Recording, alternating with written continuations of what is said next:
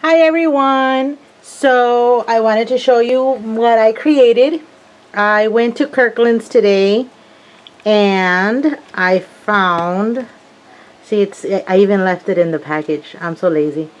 It is like a mirrored door frame and it was in green.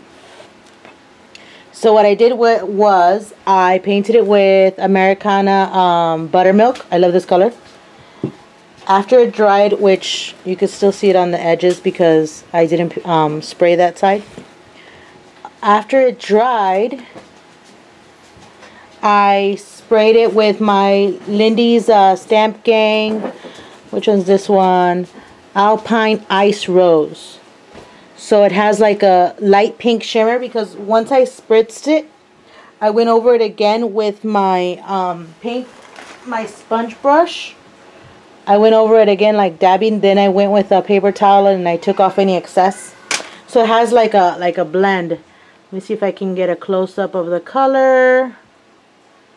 There, see? Oops, too close, Norma. There we go. So that's what I sprayed it with. And then the bear, I actually bought it off of eBay from her name is Inspired by You. She makes really beautiful stuff, guys. I mean, look at this. Look at the quality of this bear. It's really beautiful. In case you're wondering, I paid $10 for it plus, so what was the shipping? $1.75 shipping.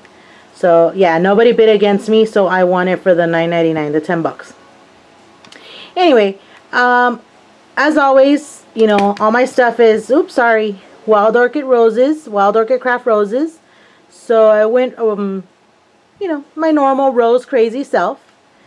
If you can see peeking out, I have this like a light pink lace. This is one of the pieces that I bought from the flea market. Which I'm gonna post the video of, you know, my lace haul that I did. I recorded it and I didn't post it. Anyway, so I just cut bits and pieces and I kind of stuck them in little spots.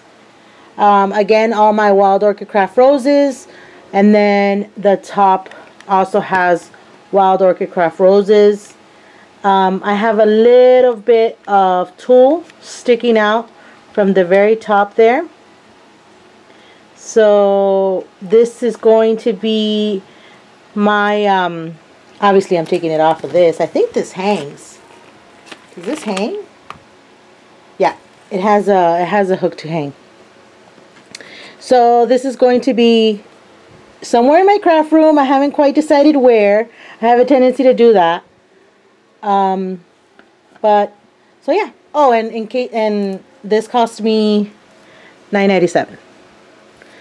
So I guess you can say a $20 project right here because plus the bear. So that's my project, guys. Thanks for watching.